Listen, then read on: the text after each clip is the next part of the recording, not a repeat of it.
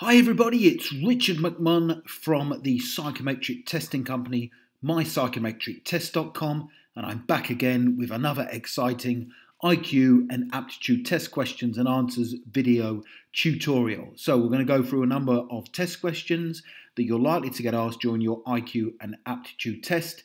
I'll give you some sample tips on how to pass them and then get you guys to have a go at them yourself. So before I get into the IQ and aptitude test questions, a very warm welcome to this tutorial. As always, my name is Richard McMunn, that's me there on the right hand side, and in this video we're going to focus specifically on IQ and aptitude tests, and I'll teach you how to pass them. So as always, please do subscribe by clicking the red subscribe button below this video, and if you do enjoy the questions, I'd very much appreciate it if you gave the video a like.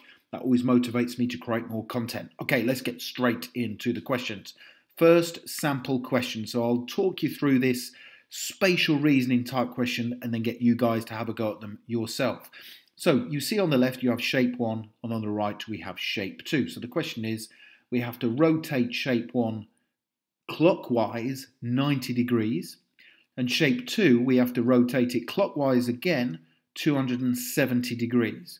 And then we have to decide from the options A, B, C and D which position the shapes will be in once they have been rotated. So let's break this down in real simple terms. So if we go back to the shapes, we can see there shape 1 has to be rotated clockwise 90 degrees. So that is shape 1 as it stands, we're all agreed. Now if we rotate it clockwise, i.e. the direction that a clock would go, to the right, and we move it one space round, that's 90 degrees, that is where the black dot will end up.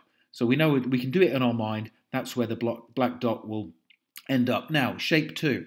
We have to rotate clockwise 270 degrees. So we all agree that's where the shape is right now. Now, if 90 degrees is one turn, there are 3 90s in 270. So we have to move it 3 turns. So in a full turn is 360. In 3 turns, 270, and in 2 there's 180. So if we move it 3 turns, that's where it is when it starts, and that's where the black dot is when it ends up. So if we go back to shape 1 and shape 2, shape 1 rotate 90 degrees clockwise, shape 2 270 degrees clockwise. If we have a look at the answer options, we can see that B is the only correct answer option. Therefore, we would select B. Now, obviously, that's taken about a minute to go through. You'd have to work a lot quicker than that. And on that basis, I want to get you guys to have a go at about 3 of these questions now. So now it's your turn. Please put your answer to question 1 in the comments section below the video, and we'll come on here each day and mark them for you to see if you're getting them correct. Now, what we will do, on the right-hand side there, you will see a red timer. Now, by the time that takes to get to the bottom, that's when I'm going to move on. So you've only got about 10 seconds to answer this question, which in fairness to you guys is quite tough. But if you can answer these in 10 seconds, you're doing brilliantly. Okay, here we go. So you've got shape 1 and shape 2.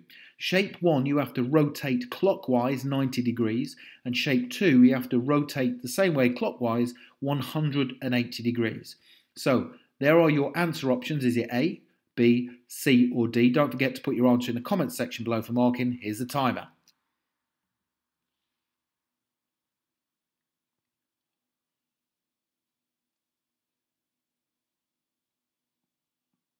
Okay, fantastic. Hope you got that correct. Let's move on. Have another go. So have a go at the same question. Please put your answer to question 2 in the comments section below for marking. Here we go. So you've got shape 1 in that position, shape 2 in that one. And what you have to do is rotate shape 1 clockwise 360 degrees.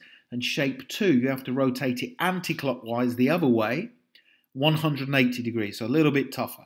Here's your answer options. Is it A, B, C or D? Put your answer please in the comments section below for marking, and here's your timer.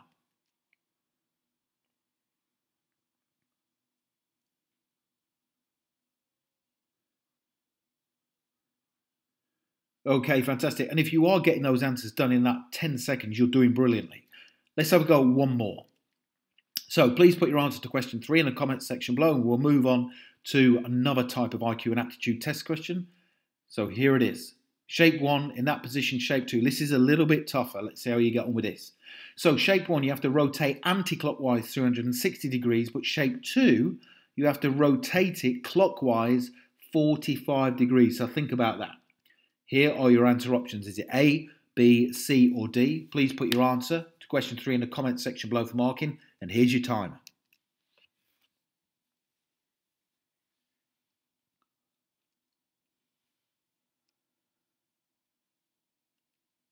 Brilliant. Okay, well done. Let's move on to a different type of question now. Here we go. Another kind of IQ and aptitude test question. Which one letter will finish the word and begin the second word in each set? So we have two words that, well, we actually have four words. You've got BAC and then something ICK, and then BAR something, and then something ISS. So we have to work out what one letter will go there and there, the same letter, not two different ones, the same one. And if we think about it, the only one that would actually go there to make those four words is the letter K. So you've got back and kick, and then you've got bark and kiss. Okay, sounds easy? Let's see how you get on. So please put your answer to question 4 in the comments section below the video for mark, and I'll get you to do a couple of these. So the same thing, timer on the right-hand side.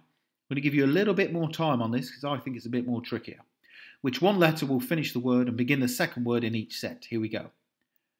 So you've got REN something, something EAL, GOL something, and then something IAL. Here's your timer.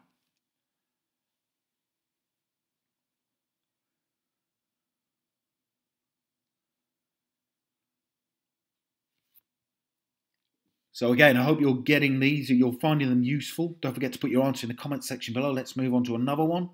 Please put your answer to question 5 in the comment section below the video for marking. Here we go. Which one letter will finish the word and begin the second word in each set? GUR something, something GLY, MEN something, something NDO. And here's your timer.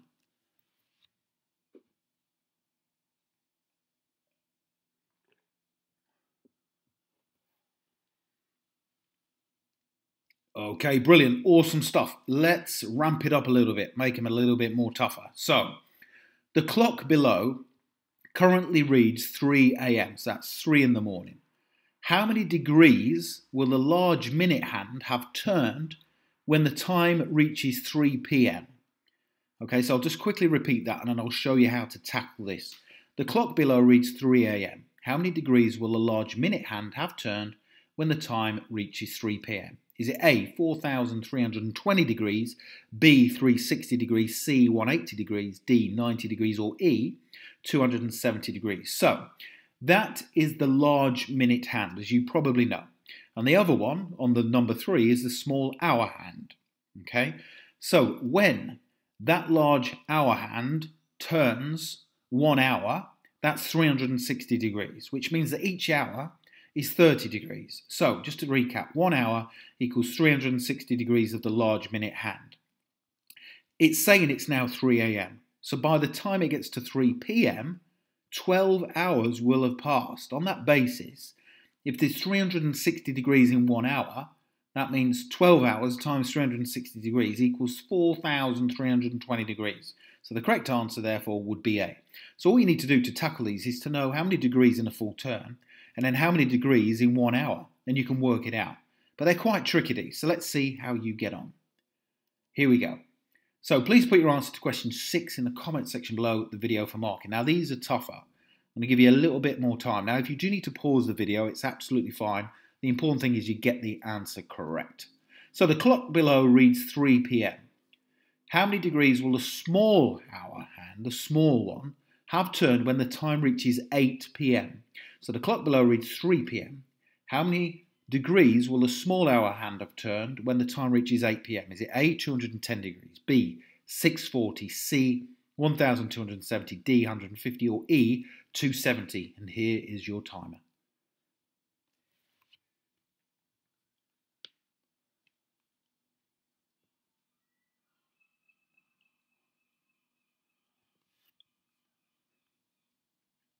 Awesome stuff. Hope you're still with us, and I hope you're enjoying these. Let's move on to another one.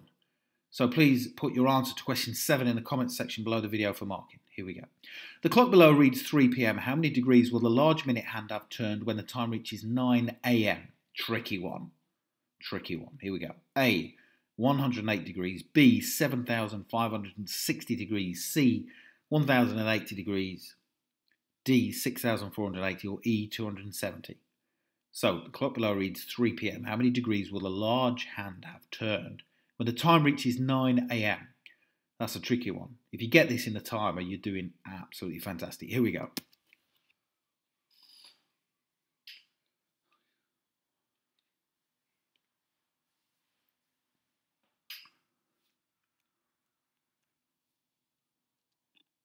Okay, fantastic. Really good stuff. Okay, if you'd like more of these kind of test questions, I hope you do.